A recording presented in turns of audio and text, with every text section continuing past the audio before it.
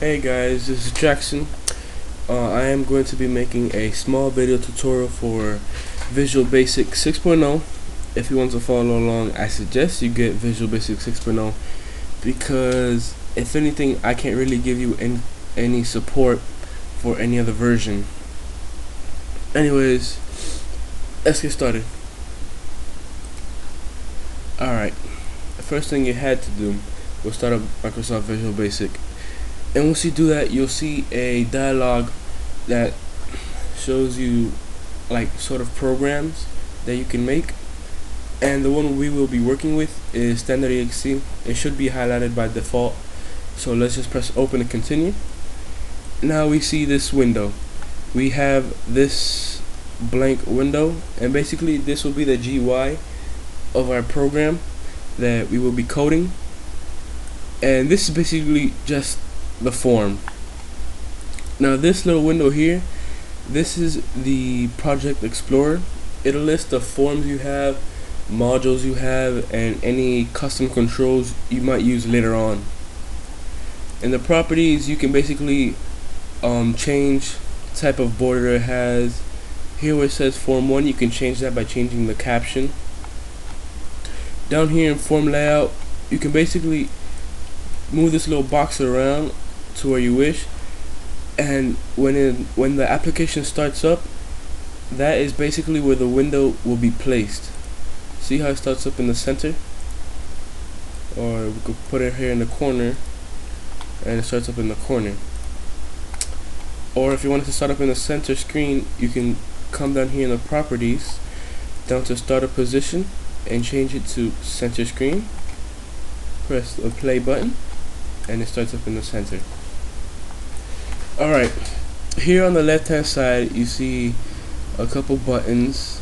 If you've ever used Paint, which I'm sure most of you have, you'll see like you'll have the brushes, the pencil tool, all that. Well, anyways, this is pretty much like that.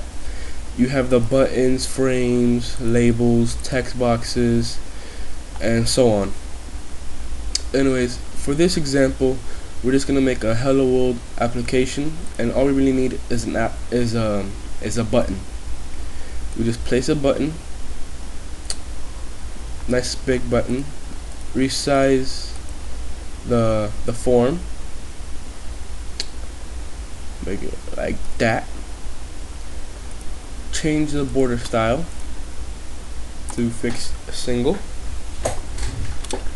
and now we have to change the caption so it matches our application. Hello World app.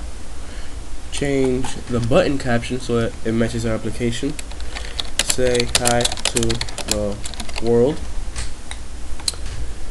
And basically now all we need to do is code the event. And what I mean by that is, here, let me show you. When you click the button, nothing happens. When you move it, nothing happens. So basically, we're gonna code the event that gets fired when the button is clicked. And the easiest way to do that is to just double click on the button. Alright, now we find a window here. This is basically our coding window. And here we see private sub command 1 underscore click 2 parentheses and end sub. Alright, basically what this means is the event click for this button for command 1 will fire off the event that we code in here. So basically all we need to do is just code our event, which will be a message box. For that we can use the message box function, which is message box space quotes hello world unquote. We're done. This is all you need to make a Hello World application. Now all I have to do is press play, press on the button. See, now we have a little Hello World app. Alright, I know you've noticed here it says Project 1. There's two ways to change that. One way is through the message box function. There is a argument to change the title, of the message box, or just changing or just saving the project under a specific name like hello world. Here, let's save it. If you didn't see it, I click file, save project. Now I'm gonna go to my desktop and into my Visual Basic 6 tutorials directory, into my hello world directory, and just save the form how it is, and save the project, the Visual Basic project file, which is VBP sorry, which is VBP, and change it to hello world. Save. Alright, now let's go into our Visual Basic.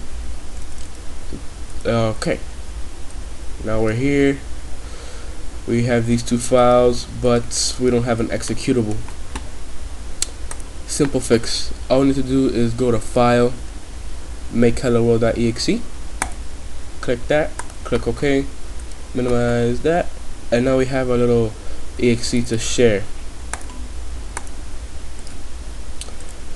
Well, that's really all I want to show you for now. If you want, you can play with the properties, play with some of the controls, see basically what they are. But I will be showing you some of the controls, like the timers, the labels and text boxes, and these two things right here, the checkbox and option buttons.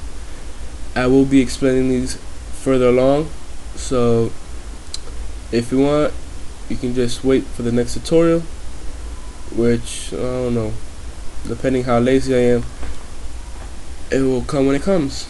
So until next time, have a nice day, time, whatever, and later.